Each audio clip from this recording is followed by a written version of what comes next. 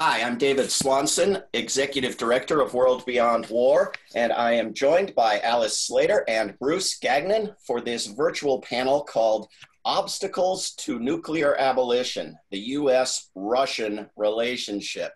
So I'll give you my thoughts for 10 minutes and then introduce Alice and then Bruce. Obstacles to nuclear abolition, in my mind, include the corruption of legalized bribery and the capacity of the human mind to believe nonsense. The latter is more educational to talk about.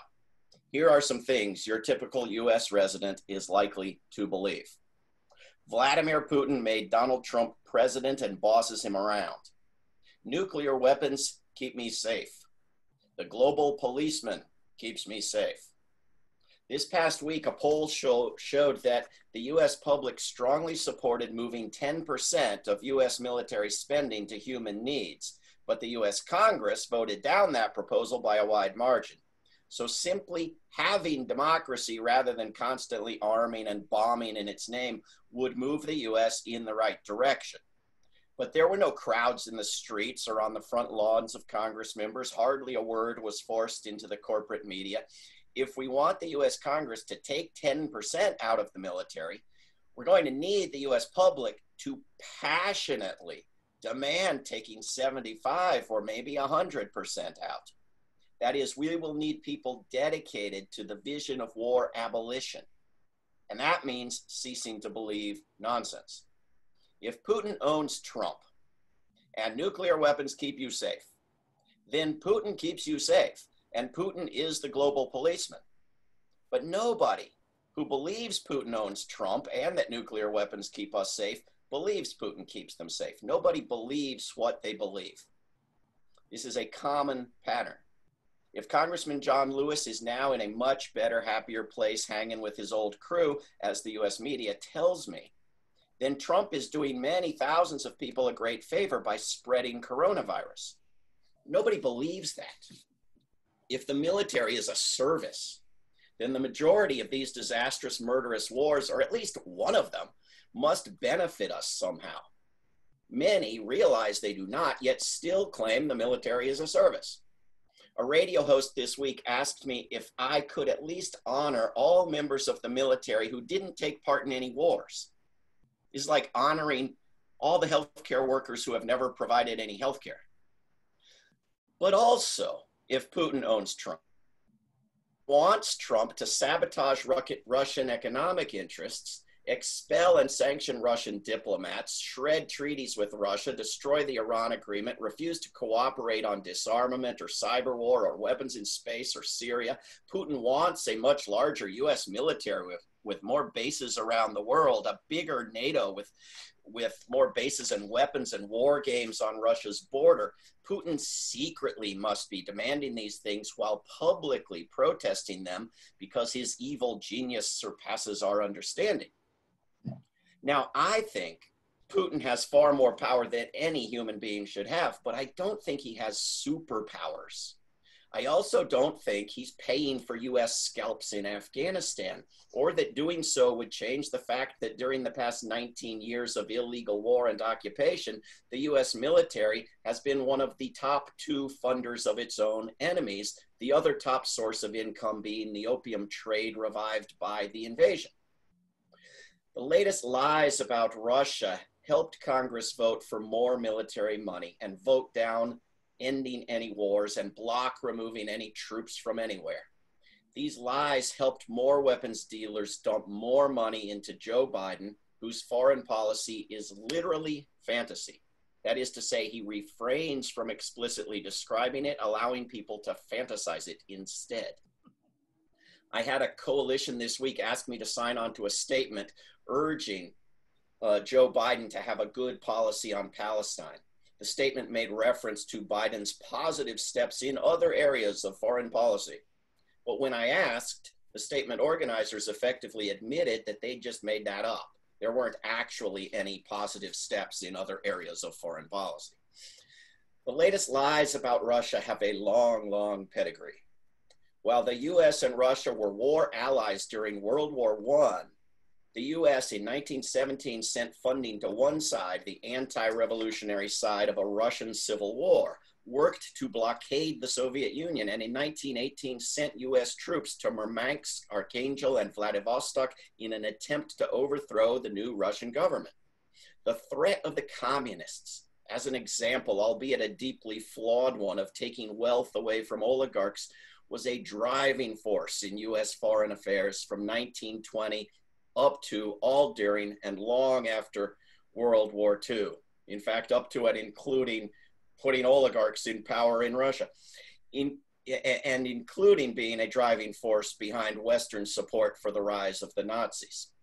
The Russians had turned the tide against the Nazis outside Moscow and begun pushing the Germans back before the United States ever entered World War II. The Soviets implored the US to attack Germany from the West from that moment until the summer of 1944, that is to say, for 2.5 years, wanting the Russians to do most of the killing and dying as they did. The US and Britain also did not want the Soviet Union making a new deal with or taking sole control of Germany. The Allies agreed that any defeated nation would have to surrender to all of them, and completely. The Russians went along with this, yet in Italy, Greece, France, etc., the US and Britain cut Russia out, almost completely banned communists, shut out leftist resistors to the Nazis, and reimposed right-wing governments that the Italians called fascism without Mussolini. The US would leave behind spies and terrorists and saboteurs in various European countries to fend off any communist influence. Originally scheduled for the first day of Roosevelt and Churchill's meeting with Stalin in Yalta, the US and the British bombed the city of Dresden flat, destroying its buildings and its artwork and its civilian population, apparently as a means of threatening Russia. The US then developed and used on Japanese cities nuclear bombs, a decision driven largely by the desire to see Japan surrender to the US alone without the Soviets, and by the desire to threaten the Soviet Union. Immediately upon German surrender, Winston Churchill proposed using Nazi troops together with Allied troops to attack the Soviet Union, the nation that had just done the bulk of the work of defeating the Nazis. This was not an off-the-cuff proposal. The US and British had sought and achieved partial German surrenders, had kept German troops armed and ready, and had debriefed German commanders on their failure against the Russians. Attacking the Russians sooner rather than later was a view advocated by General George Patton and by Hitler's replacement, Admiral Karl Donitz, not to mention Allen Dulles and the OSS. Dulles made a separate peace with Germany and Italy to cut out the Russians and began sabotaging democracy in Europe immediately and empowering former Nazis in Germany, as well as importing them to the US and into the US military to focus on the coming war against Russia.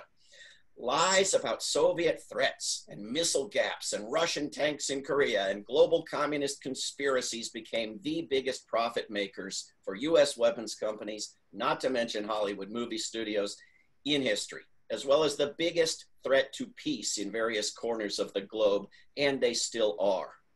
Muslim terrorists just don't sell weapons on the scale of the Russian menace, but they were armed by the United States in Afghanistan and elsewhere to fight Russia.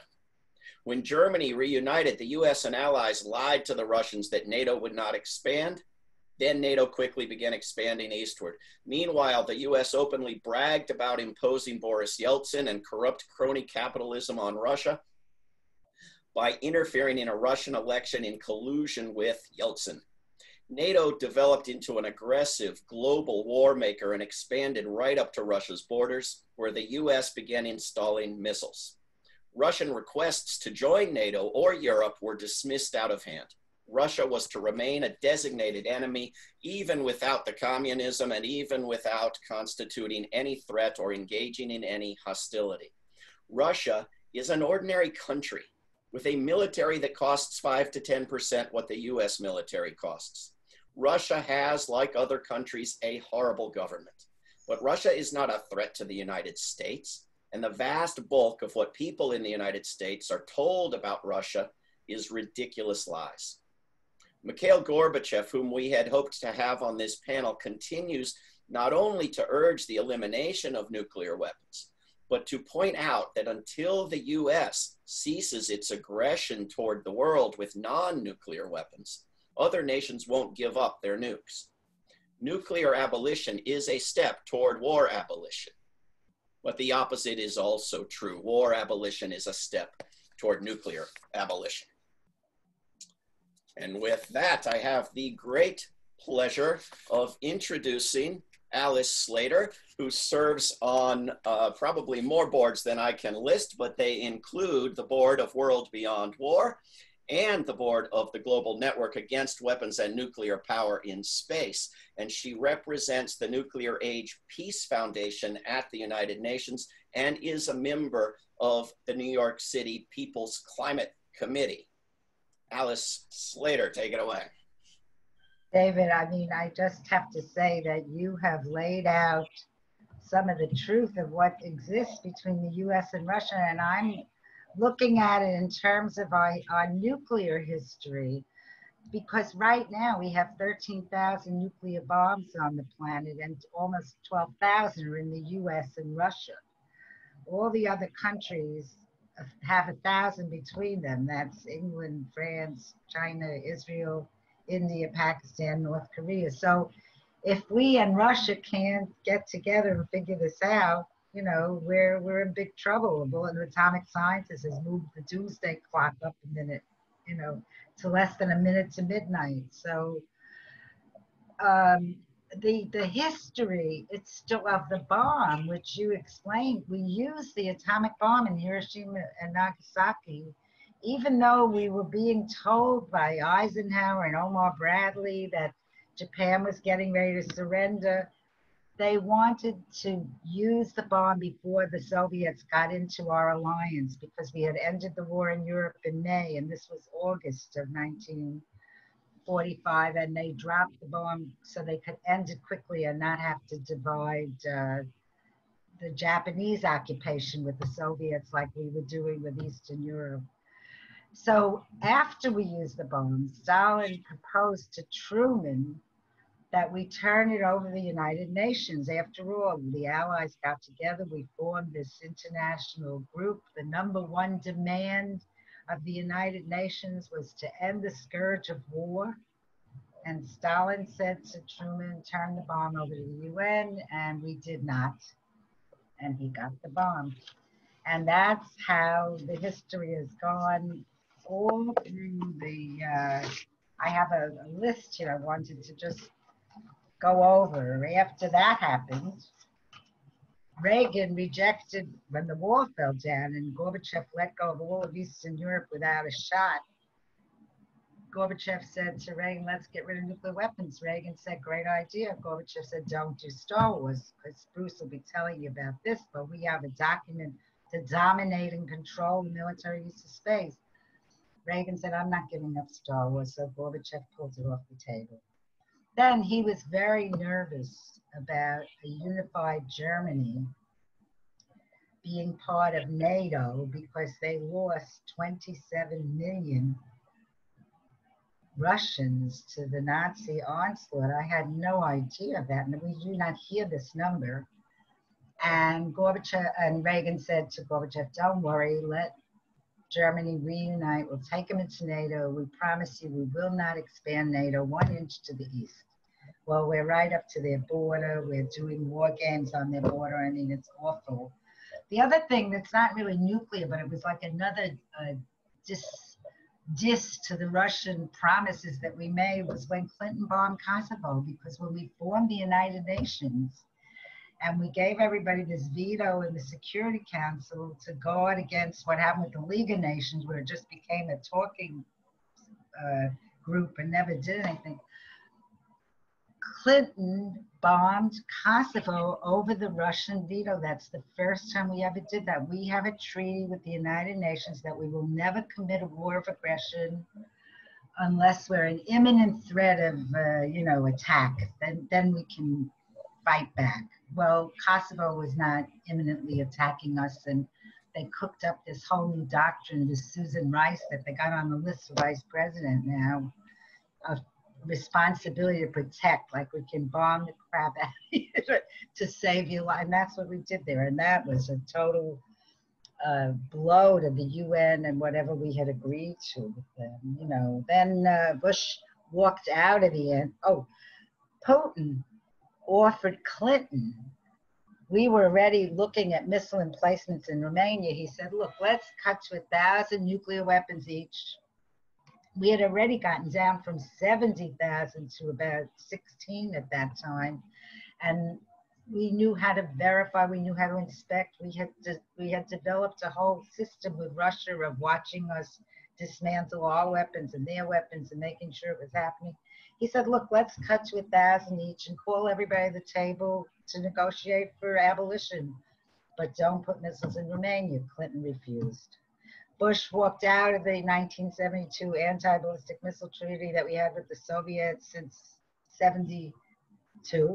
Yeah, 72. He walked out of it and put the missiles in Romania, and Trump is putting them in Poland right now. And then Bush and Obama blocked any discussion in 2008, 2014 on Russian and Chinese proposals for a space weapons ban. And you had needed consensus. The Committee on Disarmament in Geneva, well, they blocked it. Then Obama, we boasted about the Stuxnet virus that we attacked with Israel. We attacked Iran's enrichment facility. Putin proposed to Obama, let's have a cyber war ban, and we turned him down. It's like we have turned down every decent proposal. We never ratified the Comprehensive Test Ban Treaty, which Russia did. And then Obama made this little deal with Medvedev, who was Putin's substitute president for a few years, where they cut 1,500 warheads out of the 16,000 or whatever it was. And he promised the Congress $1 trillion over 20 years for 2 new bomb factories in Oak Ridge and Los Alamos, new weapons, missiles, submarines, airplanes. So it never stopped. And Putin was making speeches in 2016. He said how upset Russia was. We depended on the ABM treaty. We were categorically against their pulling out. We saw it as a cornerstone in the international security system. And we did our best to dissuade the Americans from dissuading, all in vain. They pulled out of the treaty. And they tried to work, and then they decided, well, we have to improve our modern strike systems to protect our security. That's where Russia was coming from. And then our military, industrial, academic, congressional complex used this as an excuse to up the ante and build more weapons in this country. And it's very interesting that this June, Putin gave a speech on the anniversary of World War II, the 75th anniversary of the end of World War II, which was in May. I think he gave the speech in June. And our Eastern allies, these NATO allies that were helping the Nazis march into Russia, like Poland, they had a celebration and they kept Russia out of it, even though Russia won the war. And like Putin's made his speech about how we have to have a more neglecting the lessons of history inevitably lead to a harsh payback. We will firmly uphold the truth based on documented historical facts. We'll continue to be honest and impartial about the events of World War II. This includes a large-scale project to establish Russia's largest collections of archival records, films, and photo materials about the history. He's calling for an international commission to study it and tell the truth. And I think we have to back an international commission, Truth and Reconciliation. Ask maybe the Secretary General. This is a great Secretary General. He called for a global ceasefire during the virus, and they actually passed it in the Security Council. I don't know what that means because we're still not ceasing fire, but it was an idea that's out there, and I really do want to find out more about that. But maybe ask the Secretary General to call for a truth-telling with historians and, public citizens from Russia, from America, from Europe, from all over. What really happened, between the U.S. and Russia? What do we have to know? How can we keep demonizing them? I mean, our media is so bought by the military. The news is so, I hate to echo Trump, it's fake news. We're getting it, So that's my thought. Much to think about. Thank you, Alice, and thank you for all the wonderful work you're doing. Let's bring up Bruce Gagnon, a longtime great peace activist, the coordinator of the Global Network Against Weapons and Nuclear Power in Space. Bruce Gagnon was a co-founder of that network when it was created in 1992. You can read all about it and him at space4peace.org. It's a numeral 4, space4peace.org. I can't go through Bruce's long bio, but you can find it for yourself. Bruce is also the host of a public access TV show called This Issue that runs in 17 Maine communities. Bruce is a Vietnam era veteran and began his organizing career by working for the United Farm Workers Union in Florida, organizing fruit pickers. He is an active member of Veterans for Peace, and for a long time has been based in Maine. Bruce Gagnon, welcome. Thank you. Thank you, David. Alice, thank you as well. It's great to be with both of you. This is a really important discussion, I think. So few of our fellow organizers and friends and activists in the peace movement speak honestly about the U.S. demonization of Russia. It's kind of an unallowed subject. And so I'm glad to see us breaking this very thick ice and dangerous ice. It really must be done. You both mentioned something that I want to just add a bit to. You both talked about how in World War II, the former Soviet Union lost about 27 million of their citizens fighting against the Nazis. But what you didn't mention was that the United States lost 500,000 troops.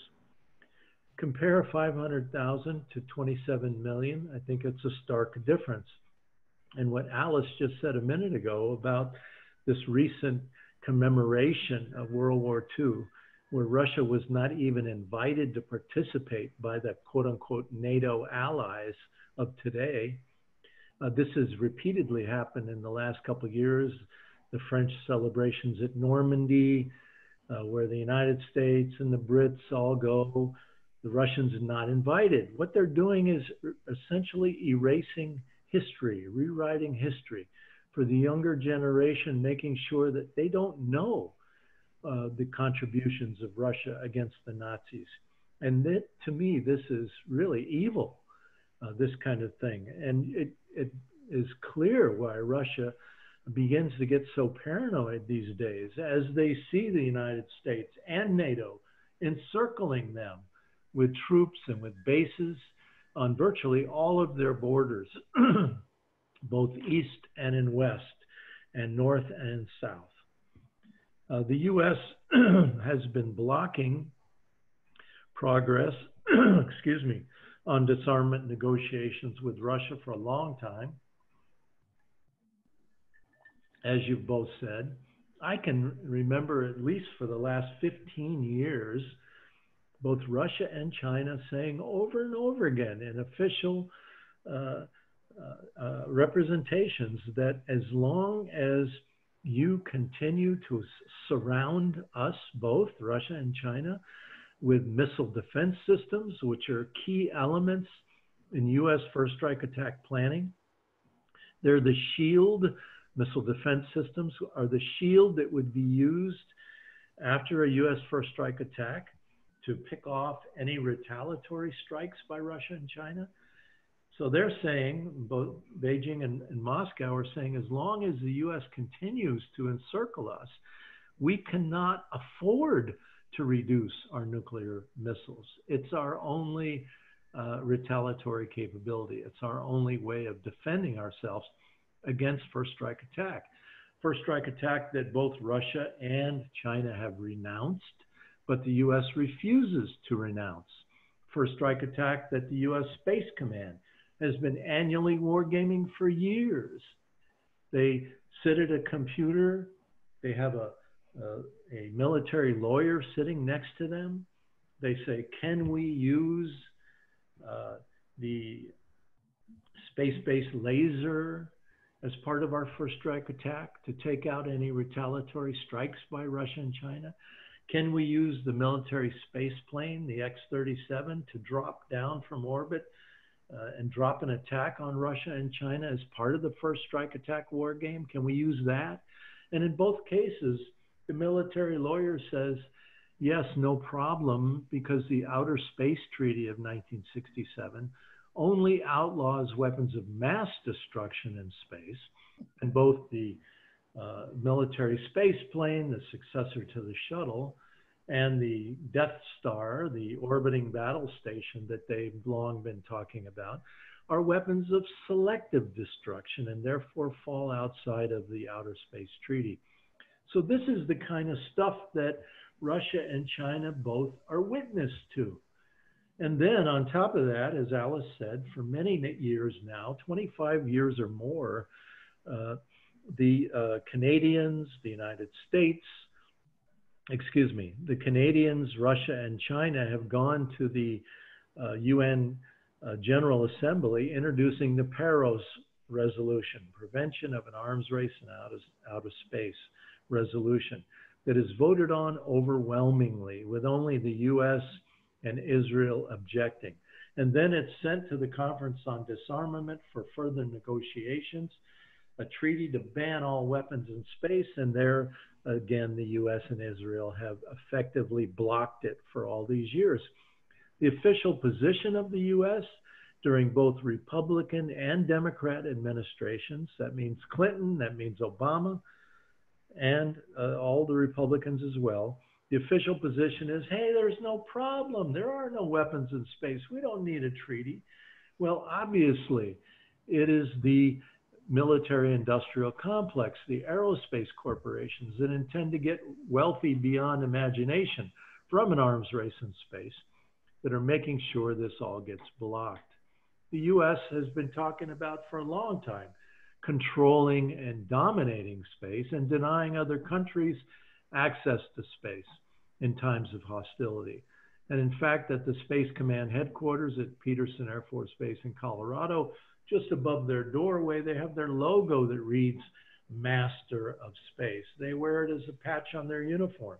And now we've seen the creation of the Space Force as well, that they say will cost $15 billion in the next couple of years, but I can promise you there's going to be a lot more money being pumped into it than that. And where will this money come from?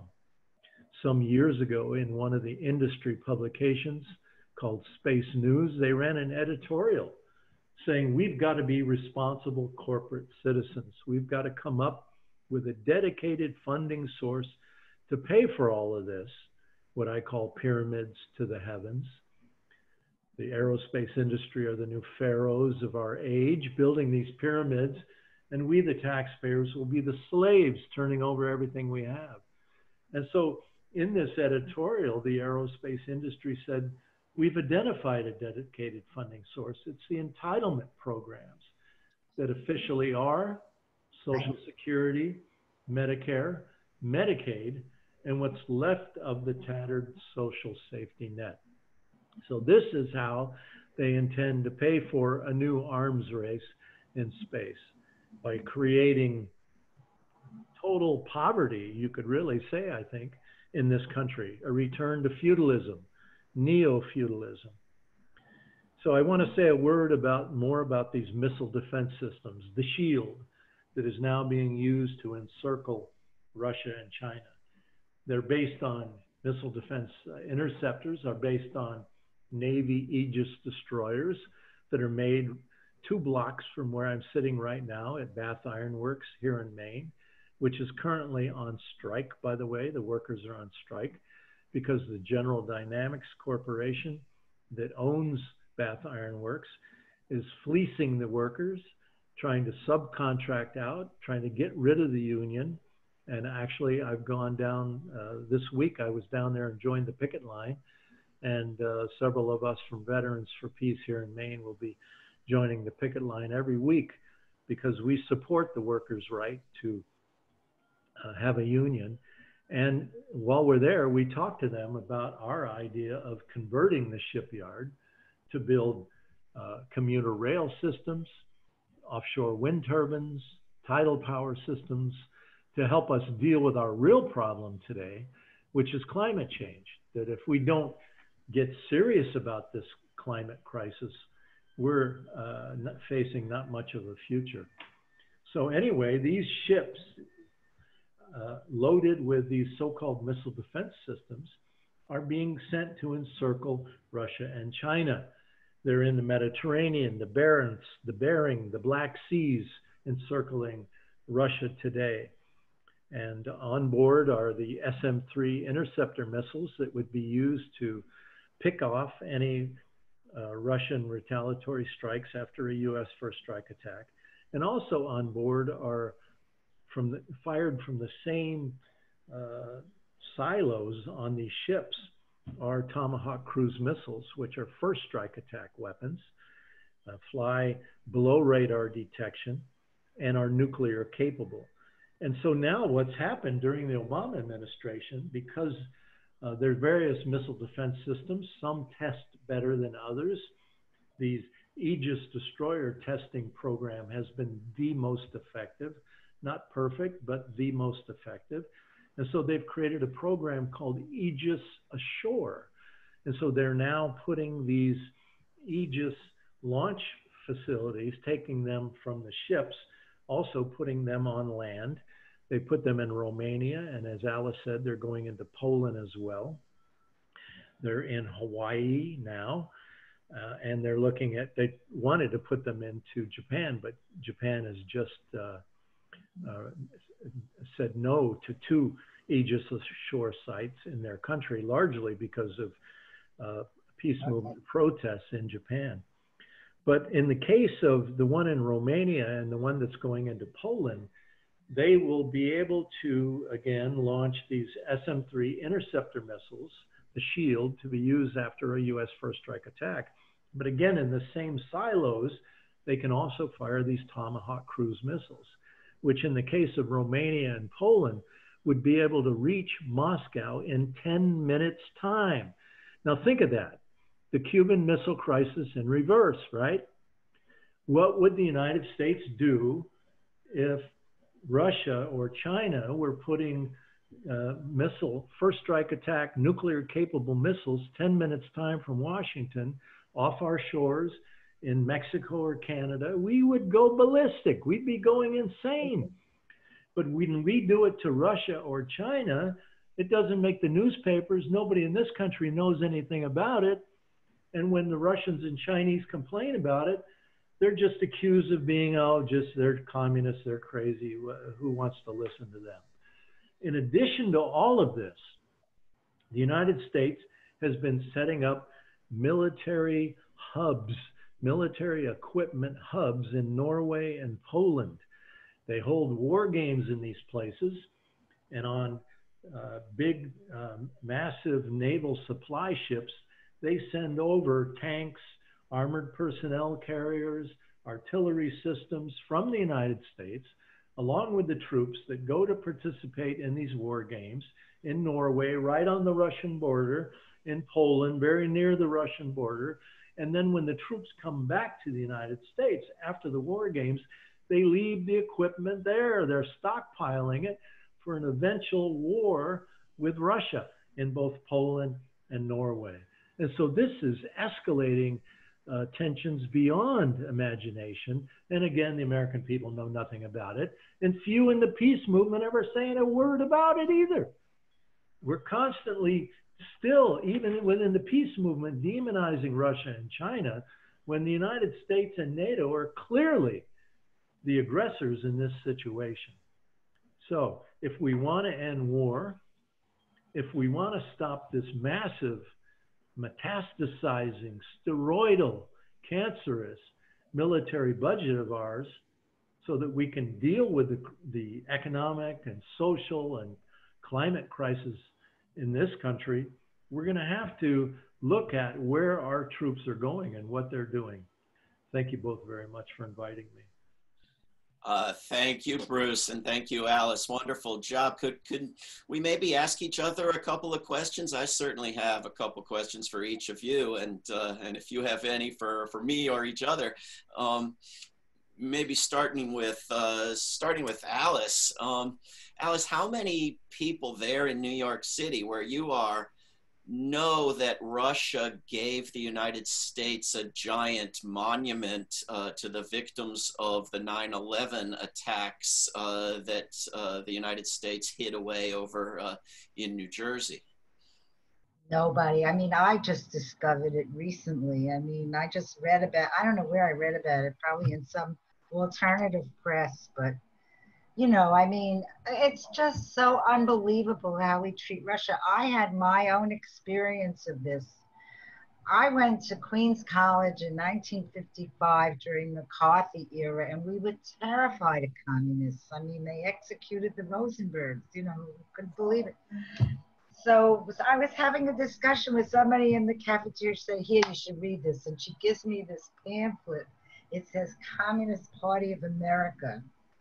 My heart is pounding in terror. I go home on the bus. I go up to the 8th floor. I walk directly to the incinerator and throw it down the chute without opening it. That's how scared we were of communists. And when I finally got there, after Gorbachev was elected, and I was at the Lawyers Alliance, they had stopped nuclear testing when we were going over there to ask them if they'd let our seismologists go to their test site, because Congress didn't want to respond. You can't trust the Russians. So we got a team of seismologists, raised money, and Russia said, yes, we'll let you put them in Senate. And I see every guy over 60 is walking around with his World War II medals on his chest. And every street corner has a monument to the dead. And the Leningrad Cemetery, 400,000 mass graves. And my guide says to me, "Why don't you Americans trust us?" I said, "Why don't we trust you? What about Hungary? What about Czechoslovakia?" He looks at me like with tears in his eyes. But we had to protect ourselves from Germany. And I looked at the guy and I said, that was their truth. I mean, we were getting such baloney that they were never coming after us. They were digging in. I mean, it wasn't nice what they did to Eastern Europe, but they weren't going to let the Nazis walk through like Poland gave them a free ride to walk through, and Napoleon invaded into Moscow. So I just felt so betrayed by my own government, what they were, the stories they were cooking up to scare us. They were never coming after us.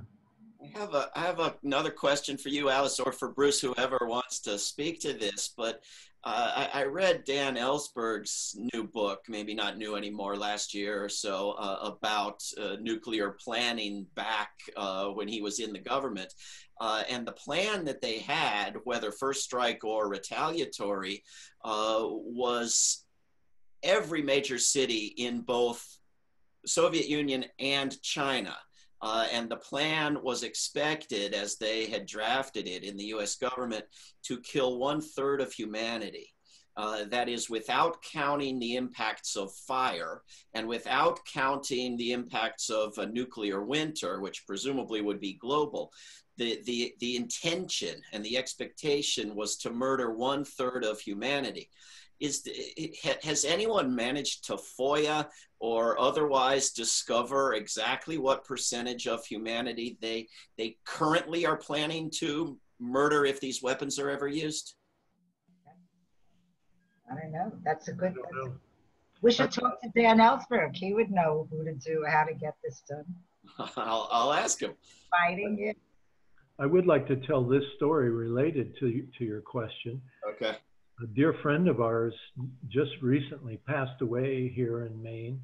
His name was Bob Dale. He was a former Navy pilot during just after World War II as a young man. He was a bomber pilot, and his mission every day was to fly over China, and he had one designated city. You can imagine, and there were many planes on these missions, and they each had a designated city that he was to fly over and drop a nuclear bomb on if so instructed. He said at the time he didn't think anything of it, but he later, of course, became a peace activist and a member of Veterans for Peace, and died in his late 90s, just very recently. But this was immediately after the war, when China was decimated by World War II. There was no threat to anyone whatsoever, and the United States at that time was planning to annihilate most of the major cities in China. So this is a true story that you're suggesting or sharing from Dan Ellsberg. Okay, Bruce, I thought you were going to tell this story. Bruce organized a meeting for the Global Network in Huntsville, Alabama. Oh, I was there. Were you there, Alice? Yeah, were we at the same one? He might have done it more than once. But we went to the museum, the Edward Teller Museum, with the exhibit of Operation Paperclip, where we brought Nazi scientists to Alabama before the end of the war to do our rockets, because the Germans had a great rocket program going. And they had a museum in Alabama honoring them. I was like stunned. Yeah, I sadly missed the trip to the museum, but it's you were there at that part time? of Huntsville history, right, Bruce? Yeah, in fact, there's a hill there that they say that the Germans moved to when they moved to that city, when Operation Paperclip brought Werner von Braun and his rocket team to the United States. And the Germans said the hill reminded them of Germany, and so they lived up on this hill. And the people locally say you can't criticize them because they brought us theater, and they brought us ballet, and they brought us the orchestra. They brought us culture to this cotton farming community of northern Alabama. So they're very much admired and revered there. But people forget that what they had participated in, this same rocket team building the V-1 and V-2 rockets for Hitler that he used to terrorize the cities of London and Paris and Brussels at the end of World War II. Major General Walter Dornberger, who was Hitler's liaison to von Braun and the rocket team, he came to the United States under Operation Paperclip, became an executive at Bell Aerospace, and in the 50s testified to the Congress, before the Congress in the United States, saying that, gentlemen, I didn't come to this country to lose the Third World War. I lost 2 already. And he talked about orbiting battle stations in space that would allow the U.S. to control the Earth below and the pathway on and off the planet. So his words essentially were the crowning vision of the U.S. military space program. And now today, he would be very happy to see that his Nazi prophecy is coming to fruition with the creation of the Space Force. You know what I was thinking as you were speaking, Bruce? You know how we're taking down the statues and the Confederates and renaming the military? We ought to do something about that base in Huntsville, Alabama, the museum. We ought to do something about that. Like, we should add that into the spots that we want to dismantle. Well, I want to close them all, not just rename them, but no, I know, but I'm saying, but rename them. But I was going to mention that those rocket scientists had not just built rockets that bombed London, which was the wrong place to bomb, but they'd used slave labor to build them, and they didn't have to bring racist, pro-slavery, apartheid attitudes to Huntsville, Alabama in 1945. They were there. They were there. They fit right in. That's the point. And they fit right into the U.S. military. They didn't Nazify the U.S. military. They took traditions that the Nazis had, in some cases, borrowed from the U.S. military and continued them. I have a couple more questions if you have time, and if neither of you do. Bruce, you mentioned, 500,000 dead in the U.S. in World War II. What happens when we surpass that with coronavirus? Does celebrating coronavirus become a major tradition in U.S. culture the way World War II is? And if not, can we make anybody think about why? Think about the difference. Are they going to give the survivors medals? They certainly don't want to give the survivors of the virus much assistance and much medical care, unless they happen to have a comma and an INC after their name. But you know, I keep thinking about 9/11, and I keep thinking about those couple thousand people that tragically died on 9/11. I don't quite share the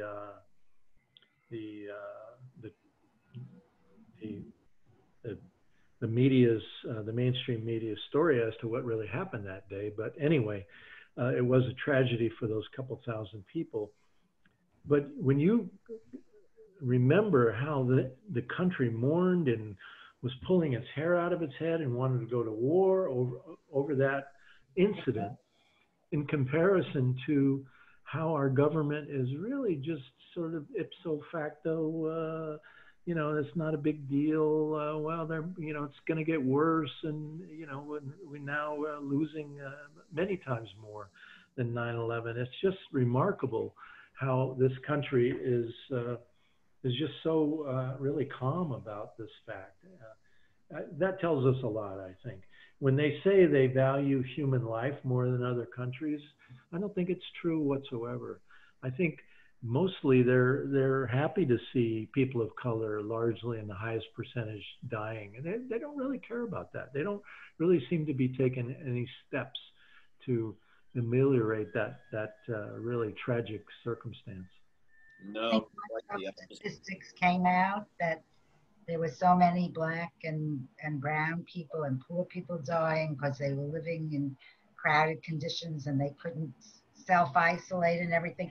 That's when I think they opened everything up, because they didn't care. They figured, you know, we're not going to die, they're going to die. And that's why they did that thing. And now it's hitting them in the face, and all of us in the face. I mean, is it more evil or is it more stupid? It's always hard to tell which, because it's such a combination 1-2 punch. You know, Bruce mentioned that it's understandable how paranoid Russia is, but then also mentioned that we're dealing with a Cuban Missile Crisis in reverse, and Russia is showing unbelievable restraint. I'm not sure they're paranoid at all. I think they're almost that Russia is just, for all the deep flaws in the Russian government and Russian culture, like all governments and cultures, just incredible restraint and patience and forbearance that I just can't imagine in some other parts of the world. Am I wrong? Well, I think it's true. I think it's very true. More patient than they ought to be, really. But they also are very clear. They say that they will not allow the United States to control and dominate space. Both Russia and China are saying this. They will not allow the United States to encircle them militarily without a response. But Russia is also clear over and over again that everything they are doing is defensive, that they are developing hypersonic weapons, but not to be used in a first strike attack, to only be used in a retaliatory scenario. And I believe them because that is their history. That is the way they've acted for many years. You know, Sweden, did you know that Sweden invaded Russia like 37 times or something to that effect? Russia was invaded, as Alice said, by Napoleon, by Hitler, by the United States, as you said, Dave, during soon after the Russian Revolution. They've been invaded repeatedly. And so they're very clear that they've had enough of that. They've had enough of it, and they're not going to stand for it again. And they'll try to negotiate. They're willing to talk, always. They're always one of the leaders. You know, when you look at the Iran nuclear deal, Putin, you know, Putin didn't get much credit, but he really pulled that thing together. When you look at most negotiations, the India-China negotiations, Putin was credited with very recently being heavily involved in that and helping to reduce the conflict between those two countries that could have easily escalated into a nuclear situation. So, you know, I think they've shown, Russia has shown a real statesman-like proclivity, but the United States just so arrogant, so brazen, withdrawing from every treaty imaginable, sticking it in their face, Pompeo laughing and saying, oh, we lie, we cheat, we steal with the CIA, you know. I mean, it's an embarrassment how our country continues to act around the world. It's sad that Russia doesn't get a better shake than they get. I've been there now a couple times. You each have been there as well. And it's not anything like it's made out to be, just as when I went to Cuba. When I lived in Florida, I used to organize trips from the Florida Coalition for Peace and Justice to Cuba. And, you know, it was called Pick the Forbidden Fruit, you know, come down and see for yourself. And, you know, we begin to realize that things are never as bad as America makes them out to be.